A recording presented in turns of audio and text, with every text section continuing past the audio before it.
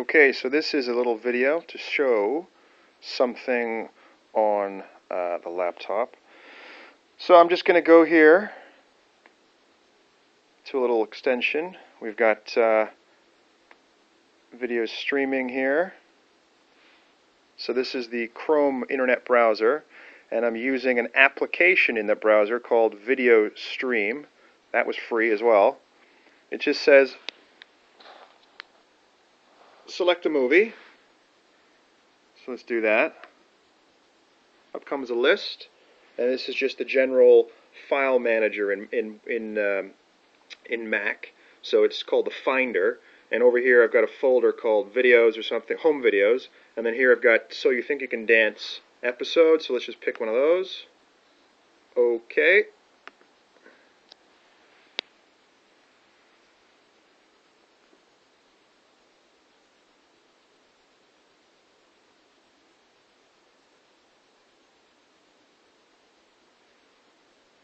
Thousands tried out with the hope of becoming America's favourite dancer, but after last week's show, only 9 couples remain. Before we find out which of them are moving on and which let's of them not stop. are Let's not show you anything. So we pause it here. 18. There you go. So you're controlling that TV, and the back of it is the Chromecast dongle, which is connected wirelessly through the internet to our Mac, and you just will get your files from torrent onto this computer, and then you'll just click this menu down here to launch the Chromecast. It'll open this little streamer. You select the film you want, you press play, and it'll come out there. And to be honest, the video quality is pretty good actually. It's not a bad, not grainy at all. Let's try another one just to make sure it works. So I'm going to stop this. Going to pick another video. You can see the TV just reset to video stream. This is on one of the other channels, so HDMI 2 is the channel here. You just have to cycle through to get that channel, okay? So I'm going to pick this one, because it's one of my favorite shows.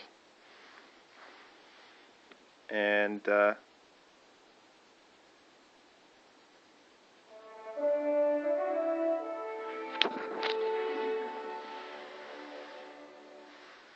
don't try what you're about to see at home.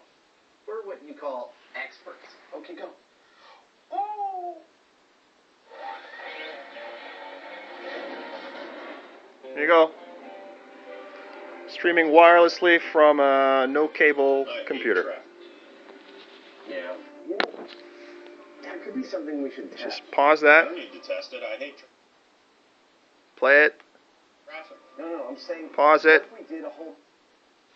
And so on. You can then obviously, you can also, in fact, they say, Mythbusters on traffic. Like, we investigated how traffic jams form, ways of getting around.